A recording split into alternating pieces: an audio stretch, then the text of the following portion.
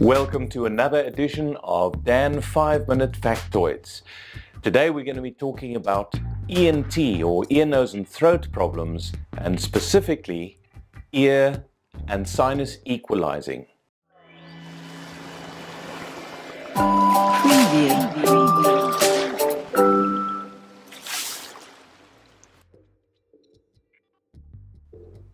We got an impassioned email from a diver that really moved me, and I'm only going to give you a summary of it here. Essentially, this diver has been struggling for years, were only able to finish their first CMAS course, and during the second CMAS course they had to stop it because of sinus problems.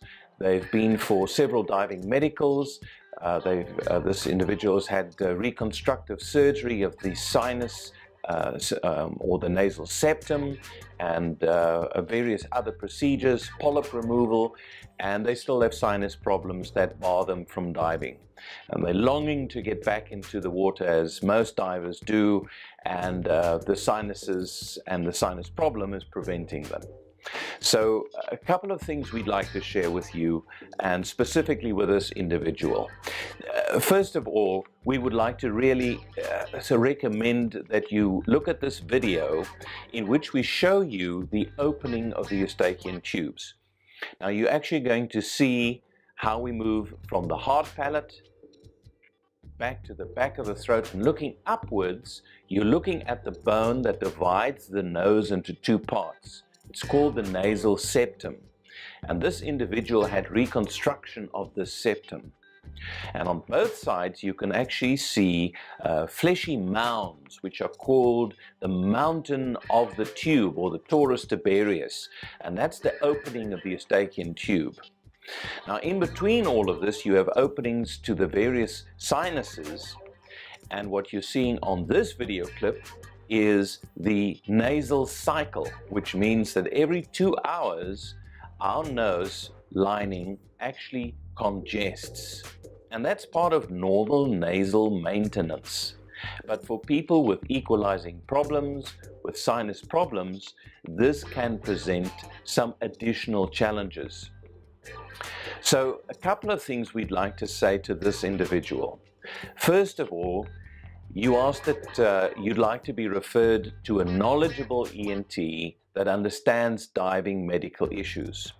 And we'd like to refer you to our Dan database, in which we list specialists in ear, nose and throat speciality that are also divers and are passionate about diving and have the skill set to deal with sinus problems. So please visit the website and have a look. If you happen to be an ENT and you're watching this video clip, we'd like to encourage you to actually tell us about yourself, and so we can refer divers to you in the future, because ear, nose and throat problems are the most common problems in diving. Then we'd like to recommend to divers to avoid irritants before they go diving. For at least 2 days before you go diving, avoid all milk products. Many people have a low-grade allergy to milk products, and just 2 days of avoiding dairy can make a big difference. If you're a smoker, well, of course we'd like you to quit, but if you can't quit, then at least 9 or at the lowest 4 hours before diving, don't smoke, because smoking irritates the Eustachian tube and it makes it harder to equalize. So give yourself the best possible chance by making sure that you don't add any irritation or inflammation. To our diving ENTs that are already listed on our database, please make sure that we've got your latest details and that we can refer people to you effectively, because we really need you.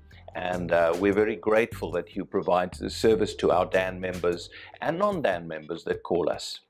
Visit our website, look at our resources, look at the equalizing techniques video. We'll give you all those references. You can see them over here. And last but not least, if you like this video, please don't forget to subscribe to our YouTube channel or communicate with us in various means, visiting our website, calling our information line, and just letting us know who you are. We'd like to communicate with our members, and we really need your active involvement. So thank you for joining Dan. Thank you for looking at this video. And if you liked it, don't forget to give us the thumbs up that you did so. Until next time, safe diving.